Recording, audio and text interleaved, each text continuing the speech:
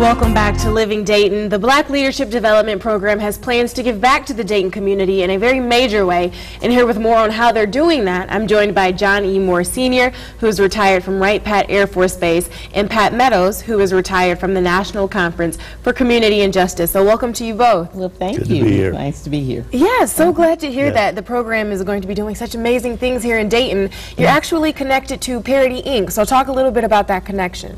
Well, Parity is a community-based organization that's been here since about 1990, and we're an advocacy organization, and we sponsor some projects, like we have a significant mentoring program, youth in government kind of program with many of the Dayton Public Schools.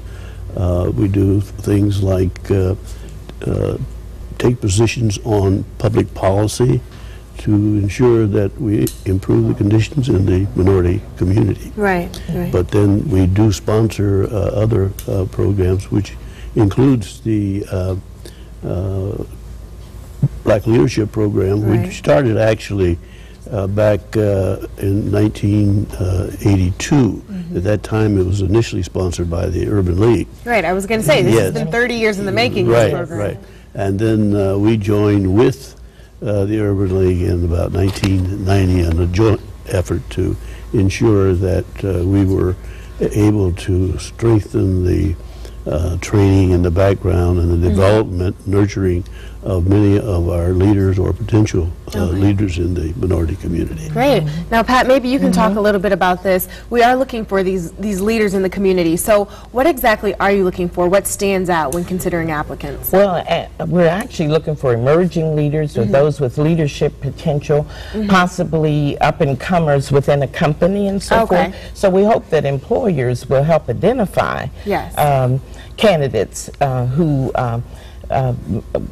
would benefit from learning more about the community and understanding various segments of the community, because the program will cover everything from education, healthcare, government, public policy, and so the participants will get a broad view of the community and preparing them then to be community leaders, volunteers, and giving back to the community. Now, you said emerging leaders. Is there a specific age, or is it just if you're an emerging leader, it doesn't matter what your age is? Well, we certainly hope that, and they be supported by their employers, so it certainly has to be someone of employment age.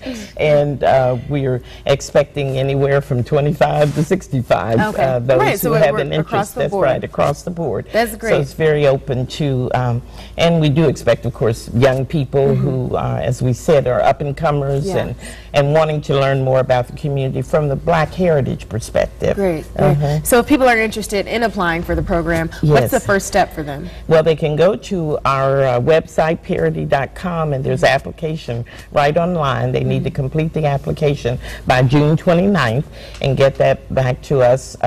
They would send it to LaTanya McCain, who works at the Dayton Foundation, and then they will be interviewed. So it's a selective process. So really quickly here, tell us why, we understand why it's important to have these leaders. Talk to the potential applicants. Why is it important for them to go through this program?